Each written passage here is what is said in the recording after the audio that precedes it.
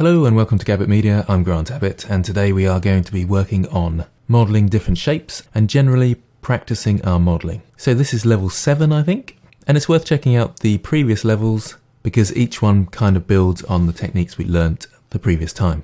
So as normal, I'll show you the shape, you have a go at making it, I'll then show you the topology and then you can see if it matches yours, and then I'll go through how I made it. Okay, so let's start off with this one. You can see my modifiers on the side as well, which may help you see how you get on with that. Okay, I'll show you the topology now. So how did I go about making this? Well, there is actually an add-on that you can use, I think, for creating bolts and things, but obviously we're here to practice. So I actually started with a cylinder, but a cylinder with a difference. So I'll come into the middle here, and my shortcut keys are down the bottom left here. I think that's from J&M. He's a great tutorial maker for Blender, so do check him out. And Shift A to add, cylinder, and I've started with 8 vertices, and I've taken off the cap type. You get to this menu, so this little button here, the disclosure arrow, and I've turned the cap fill type off. Okay, so let's make the top. I'll go into edge mode with 2 on my keyboard, Alt left click to select that, extrude and right click. So I've got an extrusion in exactly the same place, scale it up, extrude and constrain to the Z axis, so E then Z, scale that up, I'll get it the same height as the other one. And then I need to fill this in. Now there's a handy tool for that. If I press F3, I can find the grid fill, and there's a grid fill there, and it adds a nice grid. Now you'll notice it is different from this one, and there's a reason for that.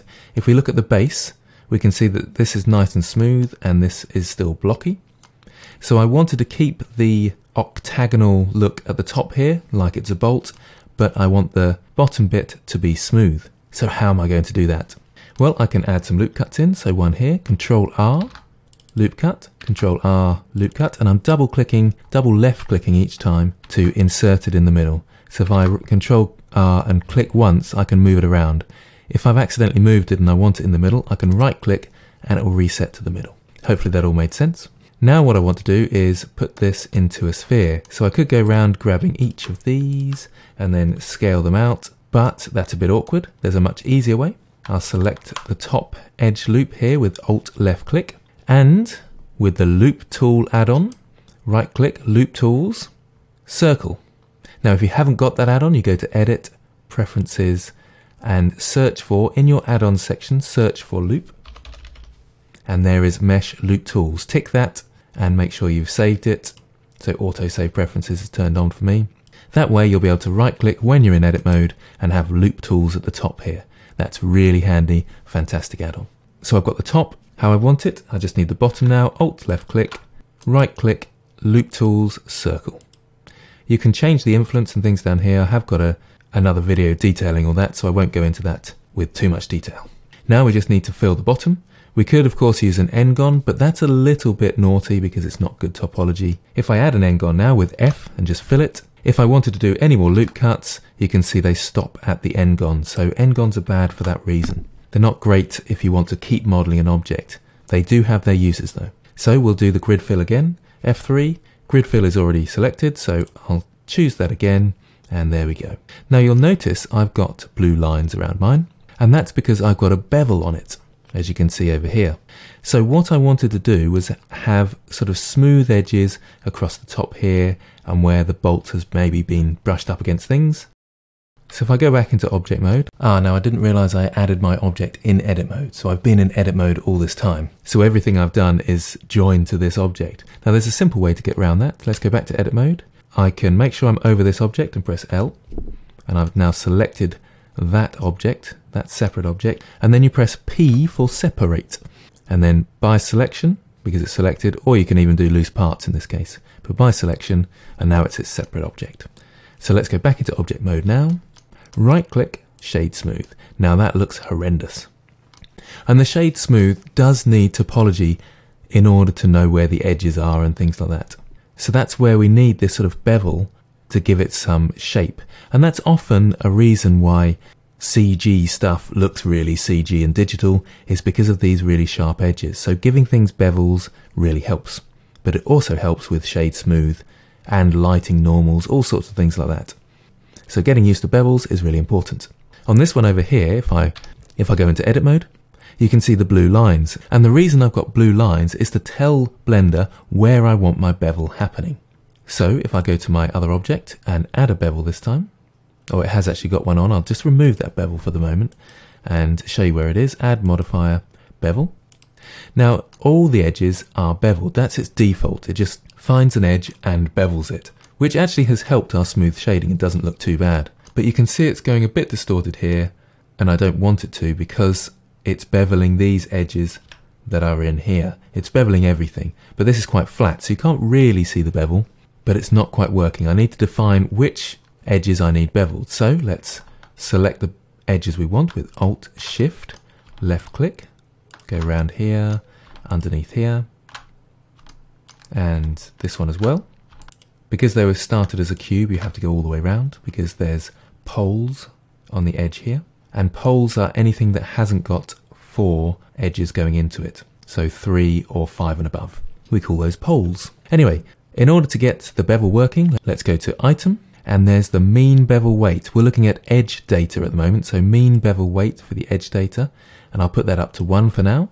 And I need to change the limit method to weight. And then it's looking at this bevel weight. And you can see it's now, if I turn back into object mode, it's finding those edges where I've marked them. We can put the segments up to make it a bit sharper. I could probably do with a bevel in here as well, actually.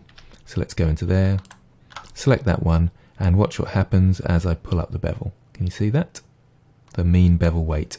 And it changes that shading as well because it adds topology in there, and now Blender can work out how to shade it properly. So there we go, there's the bevel tool. Now the difference between the two of these is that this one has 3 segments and this one has 2, and you can really see the difference in the shading. So let's put this one up, and it looks a bit better, and we can always put the width down if we need to. But what I haven't done is bevel these markers down here. So if I go in and select each of those with Shift, just going around the outside quickly,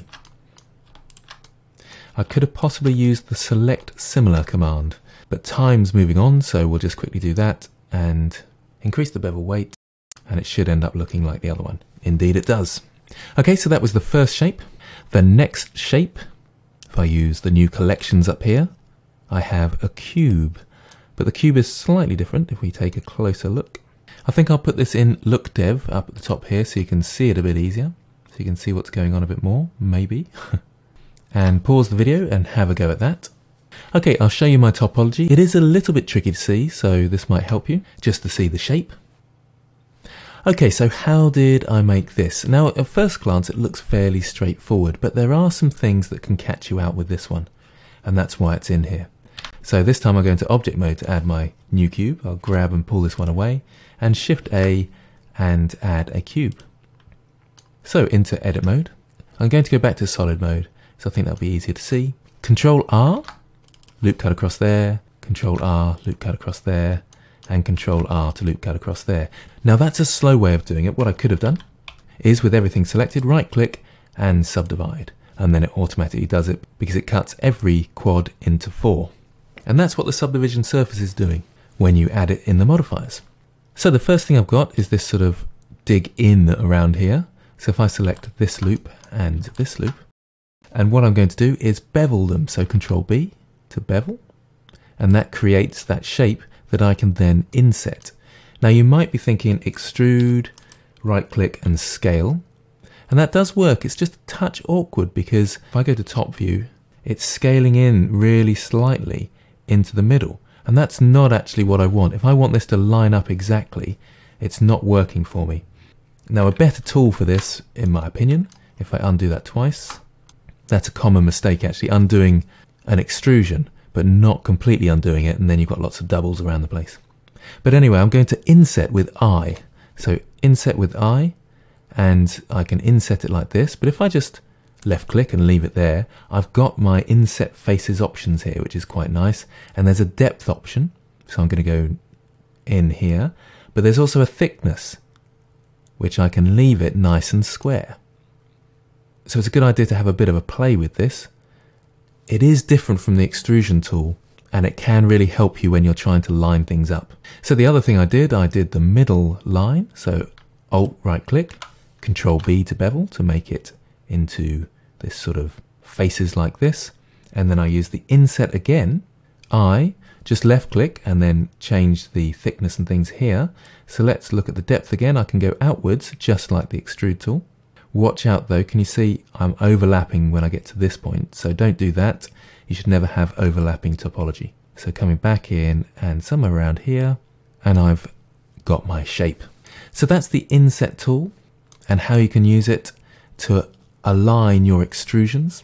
Then what you can try is using the bevel and subdivision tool. So see if you can have a go at getting to a nice sort of smooth, beveled edged, weird boxy thing.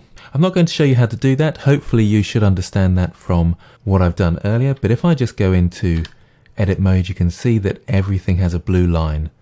So that should help you. You don't actually need to turn the weight on, just have your bevel set to none. And it's just a matter of playing around with the width and the segments at that point. Because every edge in this case needs to be beveled for it to work like this. I always like to mark mine so I have that control if I ever need to. Okay, so I hope that helps you. These videos are proving to be quite popular and lots of people are asked for more, so there'll be more on the way. Thanks for watching, and I hope this helps.